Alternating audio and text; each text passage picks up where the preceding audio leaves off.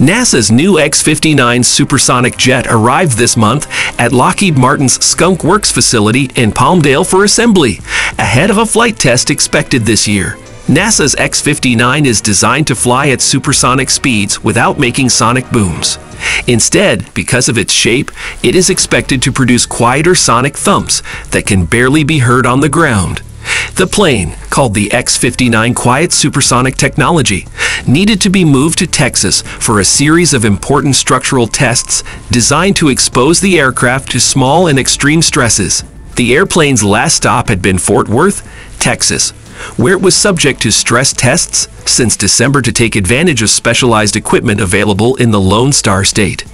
The X-59 will undergo further ground tests as it approaches full completion of its development and continues to make progress on its way to first flight.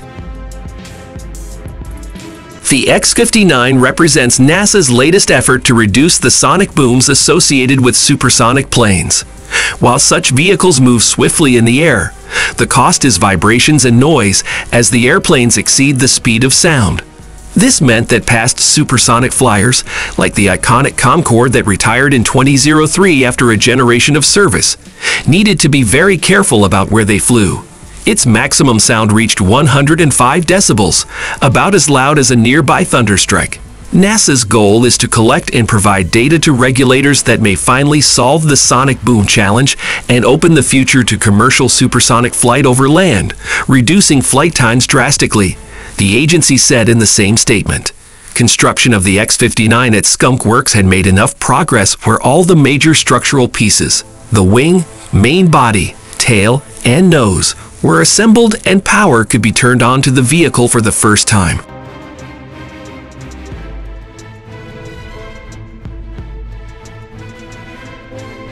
The company's Fort Worth facility is where the F-16 was built for many years.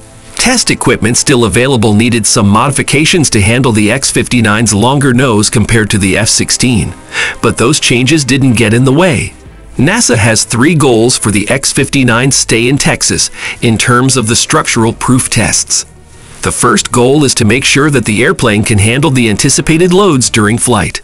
Loads, in this case, mean anything that would put pressure or stress on the aircraft structure.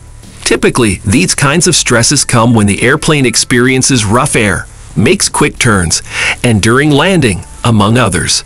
Since the plane isn't actually flying, tests are done with the aircraft sitting on hydraulic jacks that are connected directly with the structure.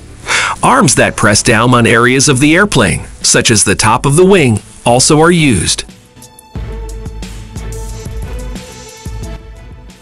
Bonanno explained the loads applied to the X-59 are 25% greater than any load it was designed to ever see in actual flight. Because the X-59 isn't a prototype for a series of aircraft, none of the tests are designed to see how much stress a part could take before it breaks. In any case, there are all sorts of safety features built into the testing, so that if anything we don't want happening is detected, everything shuts off, and the whole thing goes into a safe position.